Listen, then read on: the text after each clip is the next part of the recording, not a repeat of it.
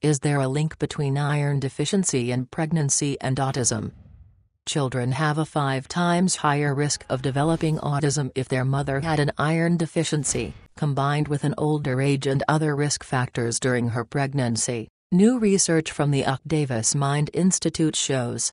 Iron is crucial to early brain development, Rebecca J. Schmidt, an assistant professor at UC Davis and a researcher affiliated with the Mind Institute, said in a statement.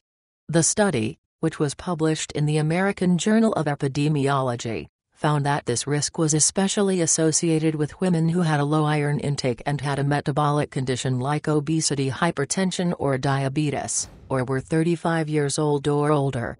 40 to 50% of pregnant women have an iron deficiency, Schmidt said in the statement. Even so, it is linked to crucial brain development in 3 specific pathways that have been shown to be associated with autism, the study explains. Each mother in the study had her daily iron intake via vitamins, supplements, and fortified breakfast cereals examined, 3 months prior to through the end of the women's pregnancies and breastfeeding, the news release explained.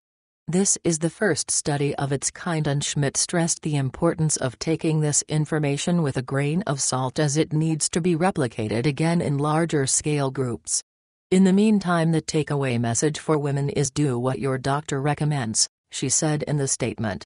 Take vitamins throughout pregnancy, and take the recommended daily dosage. If there are side effects, talk to your doctor about how to address them. Try some of our tips to feed your baby's brain during pregnancy.